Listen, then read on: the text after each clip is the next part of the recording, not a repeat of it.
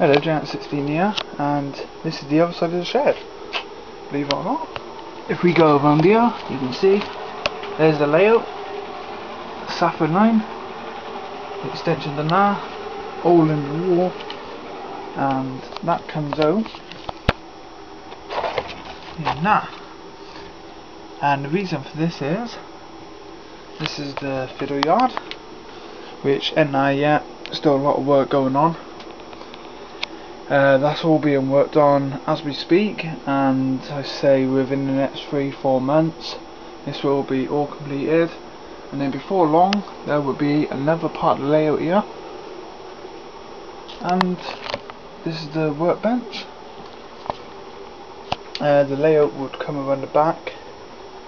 As you can see, the switch goes off that way and it goes right around and here, and Millie's come to say hi or sniff around, whatever she does.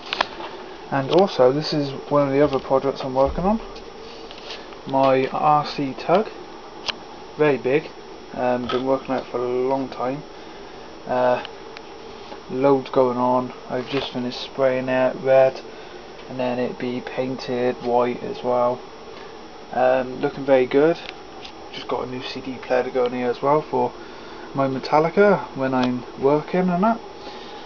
So there you go, that's what's on the other side of the shed, and there will be a lot more done in here, painted, everything, shelves, got a few train pictures in here. It's going to look absolutely brilliant. Over here I'm going to have shelves with my RC boats on. I got about 4 or 5 now, and a few cars. One car's up there, well, in fact that's both of them, Porsche and Mitsubishi Evo.